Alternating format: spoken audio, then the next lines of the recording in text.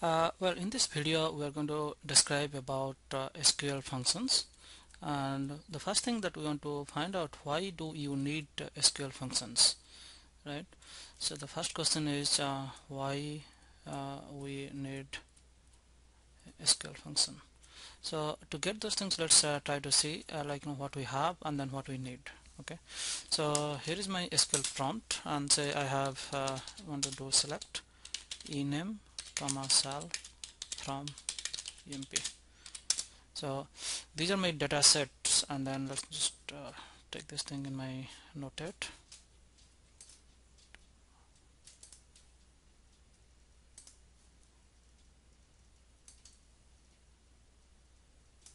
Okay, it didn't work out.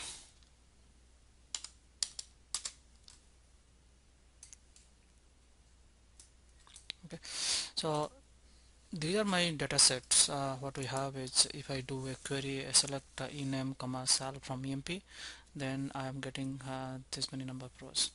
I asked one question. Question number one: can you, for a report, can you print the employee name in lowercase? How do I get employee name in lowercase? Question number two, I ask you, this salary 5,000, right? I don't understand this 5,000 rupees or this $5,000 or 5,000 pound or what kind of thing it is, right? Can you format me the salary column, the salary appropriately, either in dollar or in pound or whatever? Question number three, I ask you, we are seeing salary, there are 14 rows, the 14 salaries are there. The question number three is, what is the maximum salary here? Out of this 14, tell me the maximum salary. So how do I figure it out? Okay, so if you are aware of with any languages like C, Java or any other language, these are nothing but routine tasks. I want to find out a maximum, I want to find out a minimum, I want to lower the case, I want to get a format and all this thing. So these are basically, in any other language we get some kind of libraries or some kind of functions which does this routine work. Similarly, SQL has many built-in capability to perform calculation on this data. So there is built-in capabilities in SQL to perform these routine tasks. Okay, so in this case, Oracle has provided you some normal regular routines which you can use to perform calculations on data. So that is what is called SQL functions. And why do we need to answer these questions? And if we do not have a built-in capability that can solve our question, then what we can do, we can write a function ourselves, that is called stored function. Alright, so now, as you know that these are the SQL functions, why do we need, and let's now find out what are the types of SQL functions.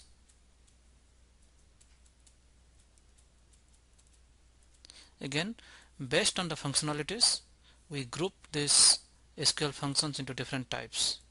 So let's basically discuss about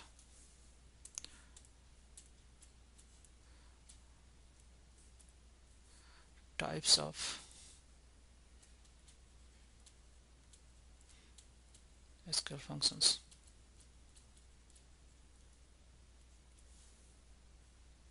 Okay, the first one that we have is called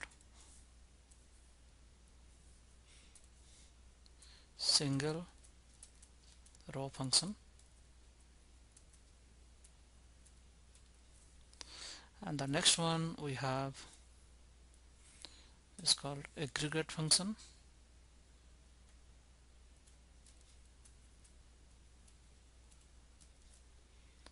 The next one,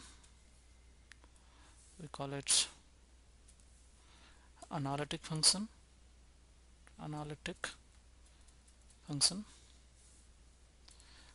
Next one is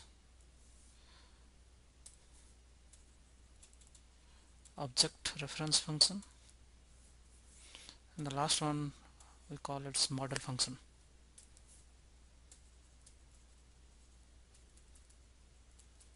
Okay, so these are the 5 types of functions. So let's decide why you call single row and all this thing, right? So in case of single row function, we give one row or one data and we call this function or whatever, and then we get one output. So one input, one output. So example, in this case, if I take this king and then what I do is I do lower king, the answer will be in the lower case all these things in king. Okay, so the input is 1, output is 1, and this is the example, it's lower, and then some examples we are going to discuss when we are going to discuss in detail about single row function. The aggregate function is that multiple input, and then you have the functions and one output. Okay, in case of analytic function, an example of aggregate function, if I want to find out what is the maximum of this data type, of all this data, so max of 5000, 2850, 250, all this thing is max is an example of aggregate function. In case of analytic function, we have multiple input and we have also multiple output. Okay, so some of the example of analytic functions are range, and Oracle has a complete documentation on analytic function and it's a complete one book for this reference material, and this gives you a lot of strong capability to do some statistical analysis or some data warehousing queries, so those things can be used. In case of object reference function, if you use object-oriented programming of object-oriented RDBMS, then you can manipulate different kinds of data type, object data type, by using object reference functions. Example is last underscore record. So I will say you get an V array and you can manipulate the data structure. You can navigate the data structure by using this kind of functions. Model functions is something similar to analytic functions, and this is higher capability for used for warehouse or mining. It is not really scope of this introductory SQL functions chapter. However, if you are interested, you can take a look from the Oracle SQL reference guide. Alright. So now let's discuss, like as we discuss about types of functions, we have 5 types: number 1, number 2, 3, and 4, and 5.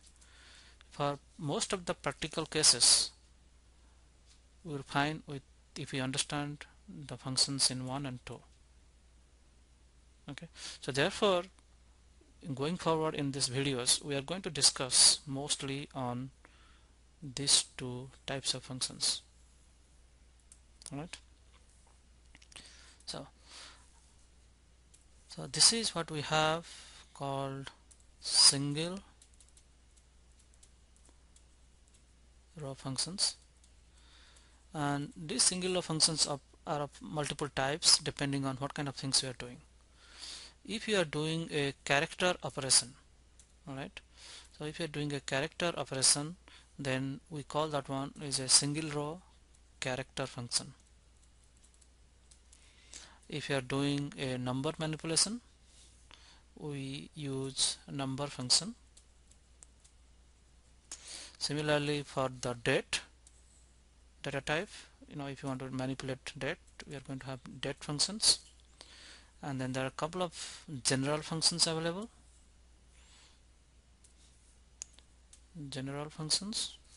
And then we have something called conversion function, so that we can convert from one data type to another data type. Okay, The last one is there is a built-in capability to work with large object, and those are called large object functions. Okay, so what essentially I'm saying, character accepts one character input and gives a character output. All right, and then another thing, the character also can return either a character output or a number output. We are going to give an example. What is the example of character function, character functions. And in case of numeric functions or number functions, we are going to have one number input and number output. In case of date functions, it will all the date function will return a value of date. Okay, so all the date functions will return value of dates. And general functions, something like NVL and null if, all these things are general function. So conversion function we use to convert one data type to another data type. Say for example, we have a character data type and we want to convert to a number. By using to_number, we can convert this function.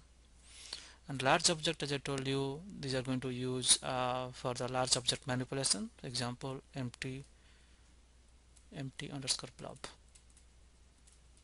Okay, so this is what we are discussing. We are discussing about functions. Again, functions are 5 types: single row, multi-row, model, object data type functions, object functions, and analytic functions.